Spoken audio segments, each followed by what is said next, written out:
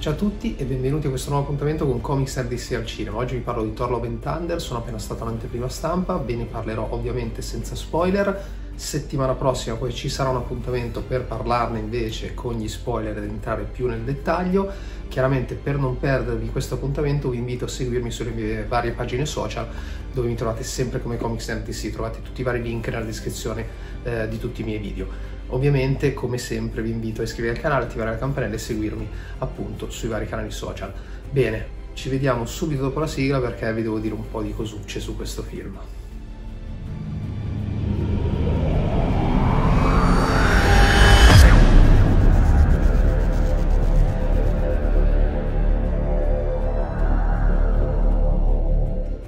Bene, sono passate pochissime ore dalla visione di Thor Love and Thunder. Come vi dicevo, sarà una recensione senza spoiler, non vi dirò nulla appunto di spoileroso che vi rovinerà la visione del film, ma vi dirò un po' la mia su quello che è stato il lavoro di Waititi per questo quarto capitolo di Thor. Chi mi segue su Instagram, chi mi segue nelle varie pagine, chi mi segue da un po' di anni sa che io sono tra quelli che non ha apprezzato Ragnarok, quindi ero molto spaventato dall'arrivo di Love and Thunder e ero ancora più spaventato dopo aver visto determinate cose nei trailer, e devo dire che purtroppo tutta questa mia paura vedendo il film è stata confermata, cioè la paura di vedere un diciamo secondo Natale ad Asgard, come avevo intitolato Ragnarok, ecco, vedere un sequel di Natale ad Asgard era tra le mie paure più grandi e purtroppo si è concretizzata. Non so dirvi ancora, voglio sicuramente rivederlo e tra l'altro voglio rivederlo anche in lingua originale perché l'ho visto in questo caso rispetto a tantissime altre volte dove alle anteprime si vede il film che non è ancora stato doppiato, in questo caso era già stato doppiato, ecco, quindi voglio rivederlo anche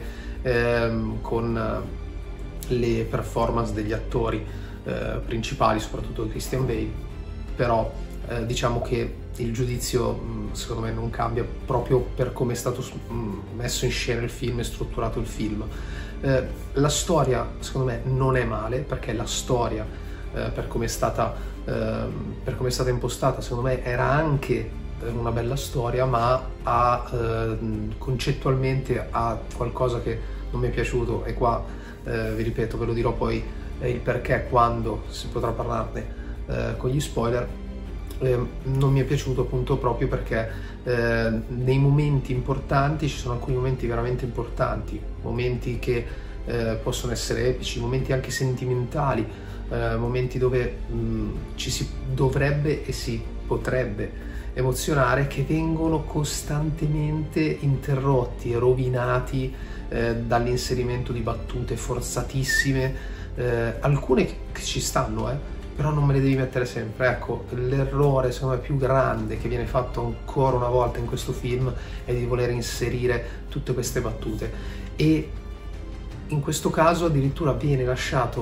da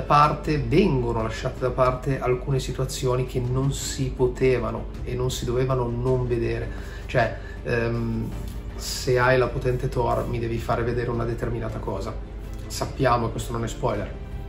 che, perché l'ha già detto Waititi, che ci sarà il discorso legato al cancro di Jane Foster all'interno del film, come è accaduto nei fumetti, però l'avrei affrontato anche qua in modo più forte, l'avrei messo molto più prepotentemente all'interno del film, perché secondo me era una cosa che ci poteva stare ed era molto importante. Non mi è piaciuto il fatto che non ci abbiano fatto vedere una determinata cosa che secondo me è super importante. Non vedo l'ora appunto di parlarne, di poter dire ma perché non hai messo quella cosa. È una cosa che per me non ha avuto minimamente senso. Veramente secondo me lo capirete quando vedrete poi il film e arriverete alla fine e direte ma perché non c'è stato quel momento? È uno dei momenti che doveva essere più importanti nel film e non c'è. Immagino che abbiate curiosità per quanto riguarda questa cosa e vi assicuro che poi ne parlerò settimana prossima. Il ruolo di Jane Foster è importante ovviamente perché l'abbiamo visto, si era capito anche dai trailer,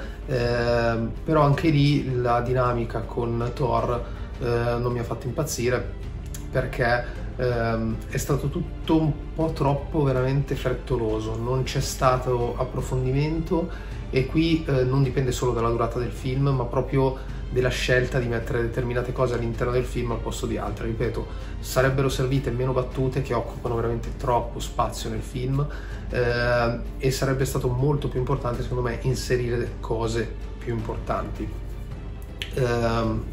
Facendo un passo indietro, tornando all'inizio del film, la parte iniziale, proprio i primissimi minuti, mi avevano fatto sperare che ci fosse stato comunque un cambio di rotta, perché c'è subito l'introduzione di Gore, interpretato da Christian Bale, e Christian Bale, che inizialmente mi ha convinto moltissimo, diciamo che lui mi ha convinto fino alla fine, il personaggio di Christian Bale che inizialmente mi ha convinto, piano piano secondo me perde anche lui un po' di spessore, soprattutto quando arriviamo, diciamo, alla sua scelta finale. Scelta finale che ci sta, ma non mi è piaciuto il modo in cui ci si è arrivati, e anche di questo poi ne parleremo poi in modo più approfondito. I primi minuti, come vi dicevo, mi stavano convincendo che forse per determinate cose si poteva arrivare ad una cosa più epica, molto più vicina a quello che è poi il personaggio e il mondo di Thor, ma alla fine anche questa scena iniziale viene macchiata secondo me da troppe cose che vogliono far ridere, quando in realtà non ce n'era bisogno, soprattutto in determinati momenti, anche perché poi veramente lì dopo un po' ci sono stati dei momenti del film che dicevo, ma basta, cioè, ma perché mi devi rovinare ogni scena, ogni cosa importante con queste cose? È veramente esagerato da questo punto di vista. Io sono convinto che alla maggior parte del pubblico questo film piacerà, proprio perché diverte, praticamente si potrebbe ridere per tutto il film, però io sinceramente mi aspettavo qualcosa di diverso, soprattutto per le tematiche che questo film doveva portare, il villain che ci portava e il discorso di Jane Foster che diventa poi la potente Thor, e quindi questo mi ha deluso. Ci sono poi anche tutti gli altri personaggi che abbiamo visto anche nei trailer, come Zeus, che secondo me sono stati trattati veramente in modo troppo superficiale. Appunto Zeus, interpretato da Russell Crowe, ha dei momenti in cui pensi, oh ok, figo, però sono veramente pochi. La maggior parte dei momenti di Zeus sono un'altra macchietta, e io a quel punto continuavo a pensare, ma anche lì non è possibile che per far piacere questa cosa tu debba per forza pensare che debba fare ridere continuamente, anche quando mi porti un personaggio come Zeus che poteva essere sicuramente molto più forte. E in questo caso, mostrandomi Zeus in questo modo, che scende dagli scalini tenendosi il vestitino, cioè una roba veramente, io in quei momenti lì volevo veramente, ve lo giuro, c'è stato quel momento lì che volevo prendere e andarmene un attimo per dire ma basta, cioè basta, perché lì siamo più o meno a metà film ed è un continuo, dici, cioè arriverà un momento in cui questo film prenderà una strada diversa, epica, ci sarà uno stacco da tutto questo momento di comico, perché è veramente comico, dici basta. Cioè la parte iniziale con i Guardiani della Galassia per metterci altri personaggi è ok, ci stava, mi fai divertire tutto, non mi spieghi determinate cose, questo anche qui non lo concepisco, però va bene, c'erano i Guardiani della Galassia, ok. Nel momento in cui ti distacchi da loro e ti distacchi, ripeto, in questo modo veramente troppo esagerato, poi cerca di prendere un'altra strada, o comunque vuoi percorrere questa strada, ma un po' di meno, togli le cose che non sono troppo rilevanti e metti cose più importanti, perché hai veramente tralasciato delle cose che secondo me non dovevi tralasciare. Così come vi dicevo, il primo incontro tra Thor e Hulk, che ci è stato spoilerato già nei vari trailer, scusatemi, tra Thor e la potente Thor e Jane, che ci è stato spoilerato appunto nei trailer, è praticamente lo stesso che vediamo nel film, e non mi ha creato quell'emozione che mi sarei aspettato, perché mi aspettavo poi di vedere qualcosa di diverso come al solito rispetto ai trailer. C'è qualcosina di diverso ovviamente, abbiamo visto negli spot i celestiali, abbiamo visto tante cose che poi scopri che nel film ci sono, ovviamente, perché ci sono, non è stato tolto, che però sono messe proprio lì quasi a dare un contentino, ecco, e questa è un'altra piccola delusione.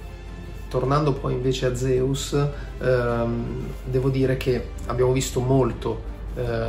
di Zeus già nel trailer, nel senso che abbiamo visto un po' la scena che lo introduce, e quella scena lì secondo me viene proprio rovinata da come è stata impostata, da come è stato impostato Zeus, reso macchietta, troppo, veramente troppo, e quindi fa perdere anche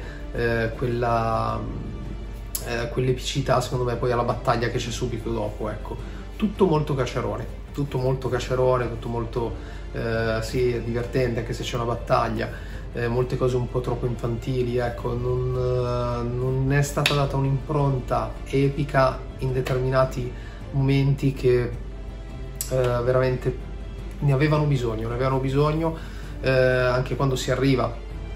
nella parte finale, quando pensi che da quel momento appunto ci sarà un grande cambiamento nel film, proprio a livello non solo visivo, e poi capirete perché vi dico a livello visivo e cromatico, non solo per quello, ma proprio per dove ci stava portando il film, ecco, viene poi tutto subito praticamente smontato da un momento che diventa divertente, poi ritorna ad essere cupo, poi ritorna ad essere divertente, ma tutto praticamente un continuo susseguirsi che ti fa perdere quel pathos e quell'epicità che serviva secondo me nel finale. Chiaramente quando si arriva verso la fine riesce a mantenere un pochino di più quel momento, ma non basta perché è veramente poco. Ci sono, non vi dico che cosa accade, 2 scene dopo i titoli di coda rispetto a Doctor Strange, dove la prima era importante e la seconda non c'entrava nulla, non valeva nulla, diciamo. In questo caso tutte e 2 sono molto importanti. La prima molto inaspettata, nel senso che almeno per quanto mi riguarda non me l'aspettavo, o meglio, mi aspettavo l'introduzione di un certo personaggio, ma non mi aspettavo di rivederne un altro, e non vado oltre. La seconda invece me l'aspettavo un po' di più e ci stava, perché poi lo capirete durante il film, non poteva essere che mi portassero, diciamo, a perdere determinate cose per il futuro dei Marvel Studios. Vedremo appunto poi prossimamente come andrà. Ripeto, a me il film purtroppo non mi ha entusiasmato, non mi è piaciuto, devo ancora capire se è meglio o peggio di Thor Ragnarok, però mi ha dato le stesse sensazioni. Forse questa volta sono rimasto ancora più deluso e anche un po' incazzato, diciamo, proprio perché la storia ci stava, la storia secondo me era anche scritta abbastanza bene, ci sono anche cose belle, anche visivamente, continuo a dirlo, visivamente è bellissimo come Ragnarok, da quel punto di vista non ho nulla da dire, però mi aspettavo veramente che questo film potesse poi riportare su una certa strada tutto il discorso di Thor e del suo universo. Vedremo in futuro cosa accadrà, vedremo se Waititi proseguirà a gestire determinati personaggi. Io lo dico proprio sinceramente, mi auguro di no. A me piace Waititi, ma non con questi personaggi. Lui l'avrei visto bene, per dire, come fa James Gunn con i Guardiani della Galassia, con cose più cacciarone, più divertenti. Non riesco a capire perché questa linea sia stata data, questa linea comica poi sia stata data al personaggio di Thor e a tutto quello che gli gira intorno. Non era secondo me il personaggio giusto, però ormai è stata intrapresa questa strada e vedremo se in futuro verrà cambiata, ma questo credo che non accadrà, a meno che se ci saranno poi altri film di Thor, o comunque altri film dove Thor sarà tra i protagonisti, ci saranno altri registi che lo porteranno diciamo di nuovo su una certa strada, anche per le cose che accadono in questo film, anche se vi dico la verità, nel finale non mi è sembrato che le cose che accadono in questo film possano cambiare la sua personalità. Poi magari mi sbaglio, spero di sbagliarmi, ma è così. Niente, quindi per me purtroppo Thor Love and Thunder non raggiunge la sufficienza, è un 5 scarso, proprio non si avvicina neanche alla sufficienza, ed è un 5 perché, ripeto, visivamente fatto bene, ma per il resto sono veramente tanti no e tanti dubbi, tante cose di cui, come vi dicevo, vi parlerò tra una settimana in live su Instagram, più precisamente tra 8 giorni, perché mercoledì 13 farò una live poi su Instagram, vi terrò aggiornati sull'orario e tutto,